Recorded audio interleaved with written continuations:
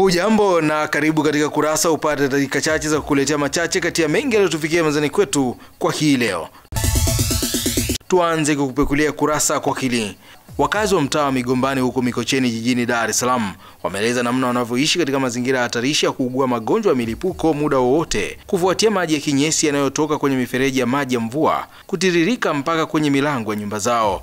Wakiongea na Kurasa leo, wakazi hao wamesema tatizo hilo limedumu kwa muda mrefu bila kutafutiwa ufumbuzi, licha ya kutoa taarifa za mara kwa mara kwa ofisi ya afisa mtendaji wa kata hiyo ili aweze kuwasaidia. Sisi kama ni wateja tunakuja tu, tunachukua mzigo wetu tunaondoka, lakini kwamba utaratibu nao sio unatokea vile wakati mwingine. Maana wakati mwingine mvua inaponyesha unakuwa paka unavua viatu, unavuka katika daraja unaingia upande wa pili. Sasa wenyewe kama wenyewe wakazi wa humu kwamba bado hawajalitambua swala, labda au wenyewe watendaji labda wanachukulia kwamba kwa vile hawakai wao, kwa hiyo ile swala kwamba tuachane nalo tu, ile swala mpaka itapokuwa litawakuta na wao labda ndio wataweza kushughulika. Ningeshauri kuona uongozi wa mtendaji ili watuletewe hii wale watu wa kuzibua mtalo chini, kwa sababu umeziba, ndio maana hii yanapita. Na kule zile chemba, kwa sababu ni maji ambayo yanatoka kwenye chemba za maji ya chooni ambayo inatakiwa ipite kwenye chemba za chini.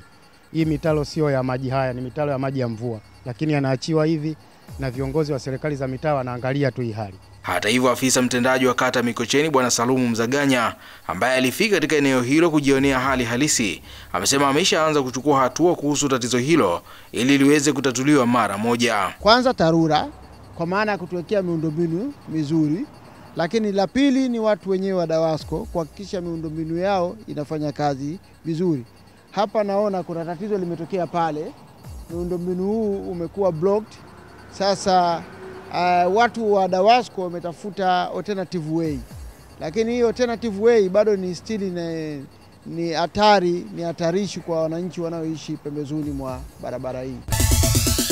Tuendelee kukupekulia Kurasa kwa hili. Wanafunzi wa shule ya sekondari Makongo Juu jijini Dar es Salaam wamesema wamekuwa wakipata usumbufu mkubwa wa kwenda shule, hasa mvua zinaponyesha, kutokana na daraja ambalo wanalitumia kupita kukatika. Wakiongea na Kurasa leo, wanafunzi hao wamesema kama hakutakuwa na msaada wowote wa kufanyia matengenezo kwa daraja hilo kuelekea mvua za vuli zinazotarajiwa kunyesha mwezi ujao, watalazimika kushindwa kwenda shule kwa kuwa daraja hilo si salama kwa wao kupita. Daraja kwa kweli ni bovu sana.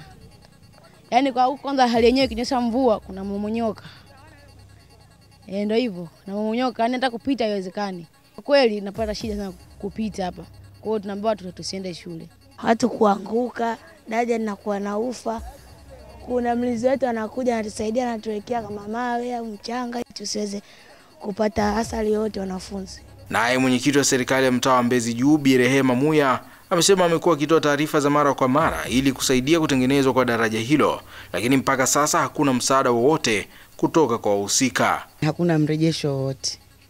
Hali ya daraja sio nzuri, naongezea na hali ya barabara ya Mbezi Juu kwenda Makongo Juu kwenda mpaka ardhi kule. Hiyo barabara ni mbovu. Tunaomba msaada, tusaidiwe kwa kweli. Tumalizie kukupekulia Kurasa kwa hili.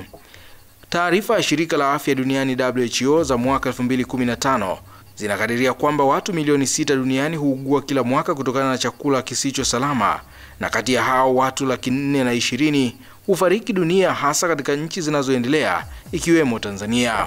Kaimu mkurugenzi mkuu wa mamlaka ya chakula na dawa TFDA Bi Agnes Kijo amesema hayo leo jijini Dar es Salaam kwenye ufunguzi wa mkutano wa watoa huduma za vyakula kwenye mikusanyo ya watu, mkutano ambao umelenga kuwaeleza matumizi ya sheria ya utoaji wa huduma hiyo. Kuna swala la kuandaa chakula katika hali ya kutokuzingatia kabisa usafi. Na mimi huwa nakataa sana dhana fulani ambayo huwa tunataka kama kuikubali wa Tanzania, kwamba unajua si bwana tuna nature fulani hivi kama ya uchafu hivi. Yaani kama vile tunataka kukubali hii hali si sahihi. Kwa nilifikiri kwamba na hili nilizungumzie kwamba tunafika mahali tunakubali hata vitu ambavyo havina msingi. Mtazamaji, tumekufungulia na kukufungia kurasa kwa machache kati ya mengi yaliyotufikia mezani kwetu kwa hii leo. Tafadhali usikose kutazama Kurasa hapo kesho, na pia usisite kututumia maoni yako kupitia barua pepe yetu ya kurasa@atv.tv. Kwa niaba ya wale wote walioshiriki kuletea Kurasa, jina langu ni Elikunda Materu. Endelea kuelimika na kuburudika na vipindi vinavyofuata ndani ya tinga nambari 1 kwa vijana, EATV. Kurasa